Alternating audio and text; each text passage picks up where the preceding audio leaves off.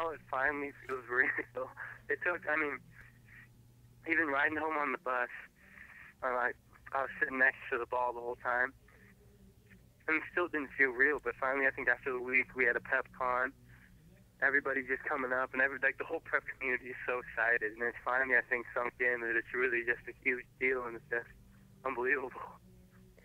And what does it mean for you? I mean, to know that, to have beaten the teams that you did to get there and the big names. I mean, to knock off a team that featured Gary Bell and a team that featured Tony Roten and Devontae Lacey, and to kind of not only sort of step up your game, but just show what your team was capable of doing. It meant so much to the team because I think the whole season, I mean, beginning we had high hopes. Then we kind of, people saw us lose the Ferris and kind of went down. But we just kept playing, and, like, just the way we played in the state tournament. Like, I mean, since we played Ferris in the district championship, how no one cared who scored. It didn't matter if one guy was getting one shot a game.